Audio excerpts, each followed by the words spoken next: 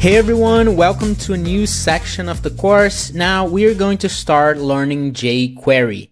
jQuery is a JavaScript library or framework that simplifies the language. So with jQuery, we are going to need less lines of code than we would need if we were using pure JavaScript. So let's see a basic example of changing the background of all elements that have a given class. So here is the example with vanilla JavaScript. By the way, vanilla JavaScript is the name used for pure JavaScript with no libraries, which is exactly what we've been doing up to this point in the course. So you may be familiar with this structure. So first we select all elements with this class. Then we are going to have an array. Then we need to start a loop to run through all elements of this array and then set the background color for each of them. So as you can see, we need many lines of code. With jQuery, we just need one line of code. So this is the syntax using jQuery. We select the element, use the CSS method, then we just inform the property and the value we want. With jQuery, we can manipulate the DOM and the CSS of elements. We can track events, create effects, animations, and etc. jQuery runs on all browsers, and you can find thousands of plugins online that are based on jQuery.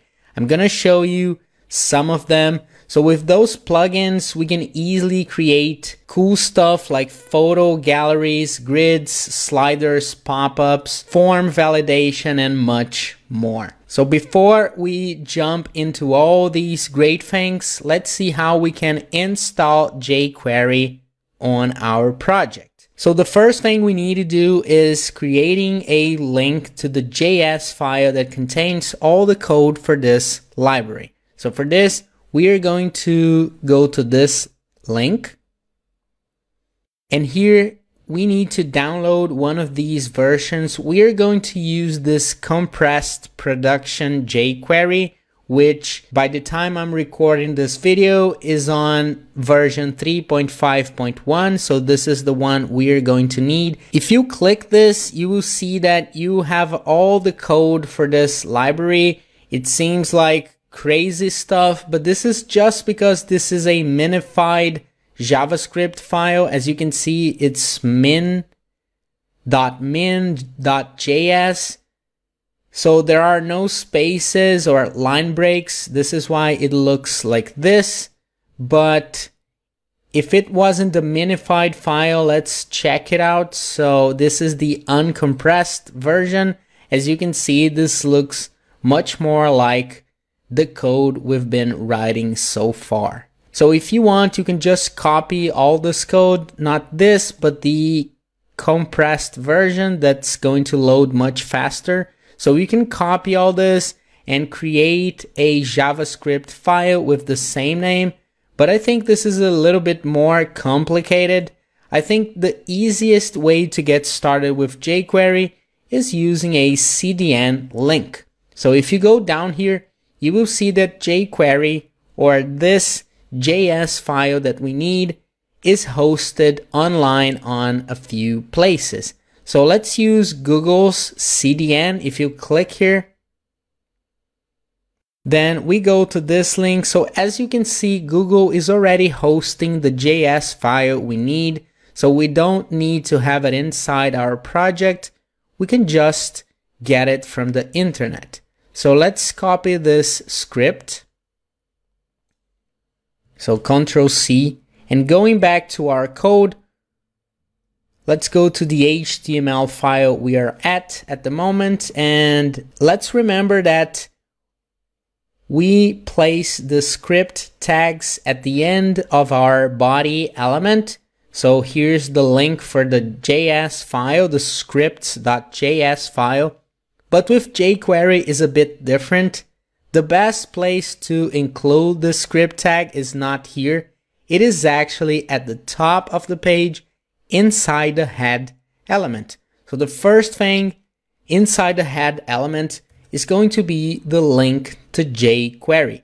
And the reason for this is that all those plugins I've mentioned are going to need jQuery, so we need to make sure that this is going to be loaded before any other script in our page. So by placing it here, we avoid such problem. So that's all we need to get started with jQuery. As I've said, if you want, you can just go here to your JS folder. You can start a new file and copy all that code so you have the file on your computer. This is actually safer.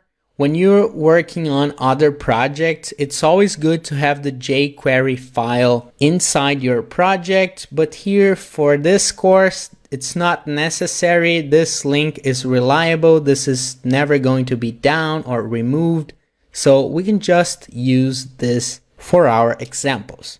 So by doing this, we already have jQuery installed and we can start using it. Now don't forget to save the file, and you don't have to worry about the other HTML files of this section. If you go inside them, you will see that I already included the link to jQuery. I just left it undone on the first one so we could do it together. So now we have jQuery being loaded on all our pages for this section, so we can start working with jQuery. So let's go back to the browser. Let's go back to our course material, and in the first lesson we are going to start learning the jQuery syntax. I'll see you then.